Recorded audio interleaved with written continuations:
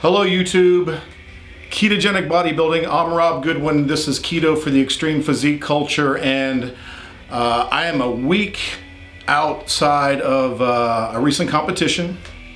The dust has kind of settled from all that craziness, and I will be doing a recap of the competition, talking about how a lot of that went, showing you some footage from the show and all that craziness. That's going to be in an upcoming, the next upcoming episode, or episode 2 of my morning muscle show, which I record every Saturday morning in the wee hours, and then I should have that up by Sunday, maybe even Saturday night, so look for that video. But for now, I'm a week out from the competition. Again, the dust has settled, the spray tan's wearing off, the beard's coming back, and incidentally, the beard, I've had a lot of people say, hey, why don't you not grow the beard back? And then a lot of people have said, dude, grow the beard back.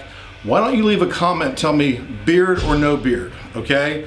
So I'll leave that up to you people. Shave it, grow it, leave a comment, let me know. But, and speaking of YouTube, it would really mean a lot to me if you like all these shenanigans, if you would hit the subscribe button and help us further this mission. Hit that little notification bell so you know when I upload these videos, because there's gonna be a lot of content coming now that we're in this off-season mass gain cycle thing that we're doing. So I want to talk about that briefly. You know, we went through a very hard, good 12-week cutting protocol to prepare for the competition. And if you followed along at all, you know that can be brutal. If you've ever done it, you know it can be brutal.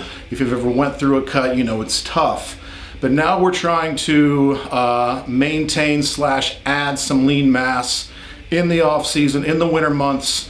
And my goal, hopefully, God willing, is to compete in Masters Nationals in late July next year, 2020.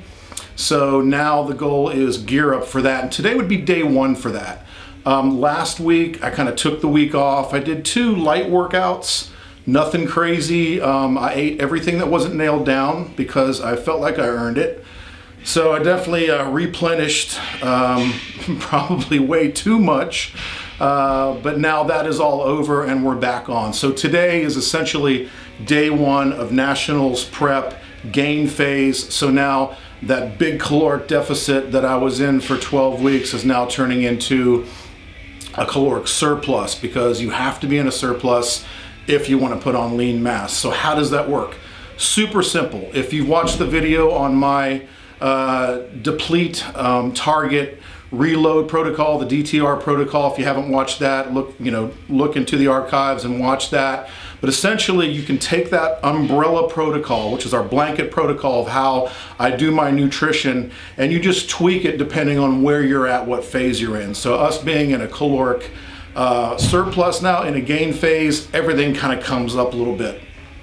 I start with a really simple formula, and then I tweak it and adjust it as I go, because I will also keep tracking what I'm doing as I go through this thing. So what I do is I take, and I'm sitting right now at probably about 212, 213 pounds.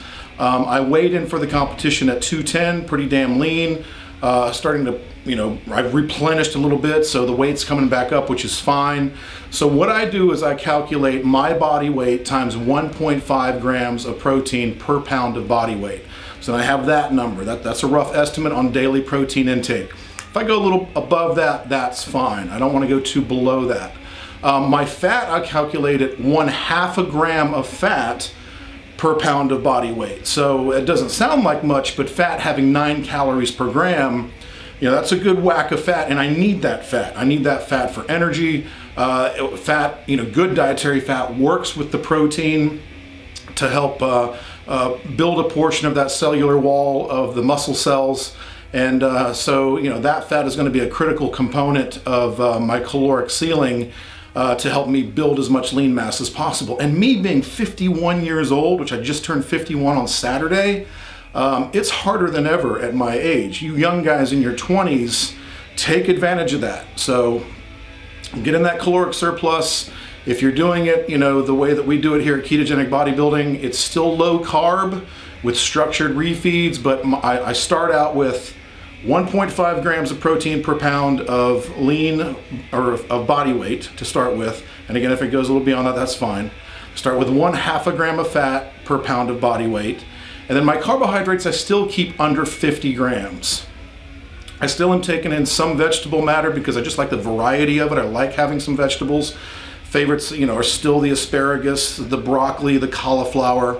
I like to have a little bit of squash, things like that. Not all the time, but maybe a meal or two a day. I'll stick to that. Every once in a while, I'll get into the mood for just a big cold crunchy salad with a bunch of protein on top. So I still take in, I keep my carbs at 50 or under. So it's maybe a little bit higher in a gain phase. I'm definitely under 30 in a cut, but I don't mind if I creep up into the 50 range on a gain phase. So then I still do my structured refeeds on the weekends.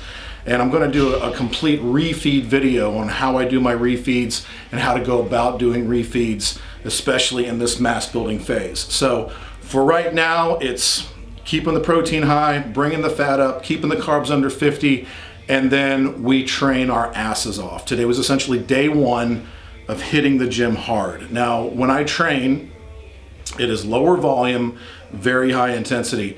And I had a lot of success a week ago at the competition, and I really believe a lot of that had to do with this, I went back to my tried and true 90s style, super high intensity, never more than 2 to 3 sets, taking that last set to failure every time, incorporating some high intensity techniques like rest pause, supersets, giant sets, force negative, things of that nature with my awesome workout partners. So the intensity is coming back. Today we did a little bit of a back and bicep workout. Wasn't long, 40-45 minutes, but we went hard. We do some reverse grip pull downs. We do a couple of warm-up sets, and then we did 2 sets to all-out failure with some assisted forced reps at the end. We did some heavy one-arm dumbbell rows. We did some steep, challenging TRX overhand wide rows, worked in some biceps at the end there. So everything was super high intensity, and it's very low volume, and I'm still hitting, in this gain phase, I'll be hitting 1 muscle group a week. The split currently is back and biceps on Monday. We do a heavy shoulder workout on Tuesday. Legs is Wednesday. I will take Thursday off. On Thursdays, if I want to hit a little bit of core, something like that, that's fine. Maybe some posterior chain muscles, nothing crazy, because I like to look at Thursday as more of a recovery day. Friday, we hit chest and triceps. I take the weekend off to recover and try to do as little as possible. Maybe a little bit of cardio just for conditioning and working the heart. So that's the split right now, but it's high intensity, low volume, combined with the gain phase nutrition, which is caloric surplus, high protein, enough fat to bring in that energy component to help work synergistically with the protein to build the muscle, to give me those calories that I need. And I forgot to mention when I was quickly running through, what I was eating on days like today, MCT oil, the C8 MCT oil is a fantastic way to boost that calories. It's still, when you're staying really low carb, it can be tough to hit that caloric surplus. It's harder than you think to get a lot of those calories in. So you do have to rely a lot on red meats, a lot of eggs.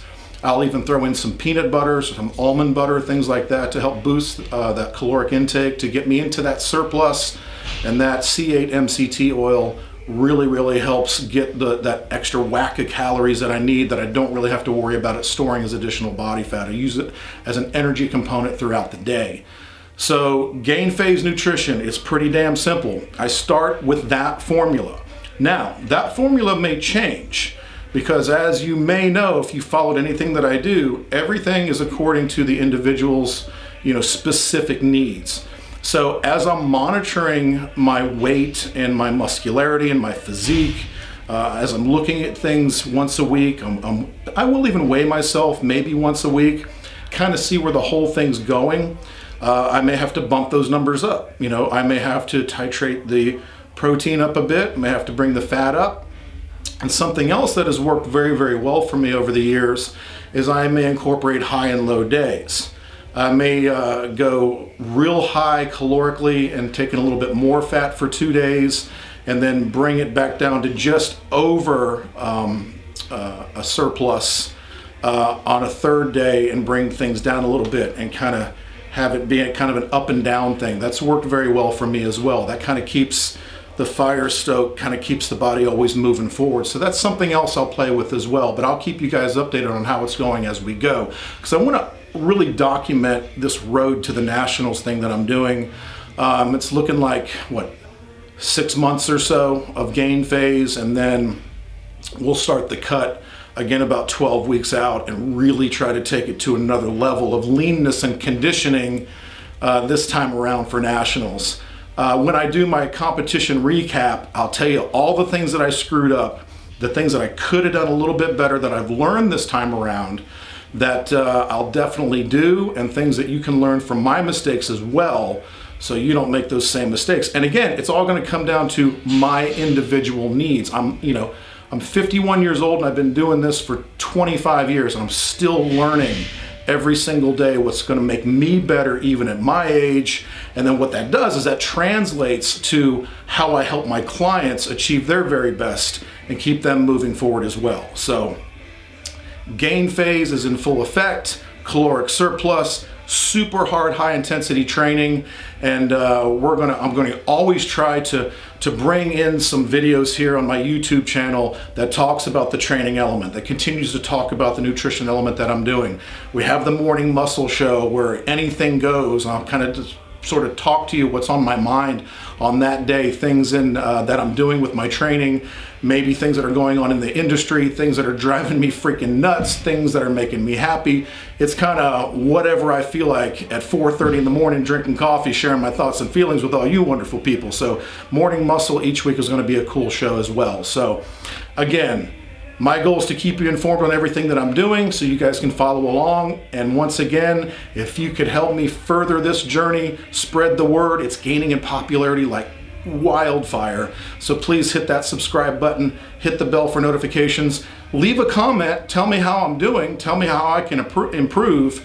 You know, I'm fine with constructive criticism. I'm here to help you be better at what you do in your journey. So thanks for being here. If you have a question, shoot it to me. If you're not a member of our Ketogenic Bodybuilding Facebook group, join that. It's an awesome group of people, nearly 8,000 strong in a very short period of time. So be part of the insurgency. Ketogenic Bodybuilding, I'm Rob Goodwin. Next time, until then, keep training hard, have some steak and eggs, and go be your best.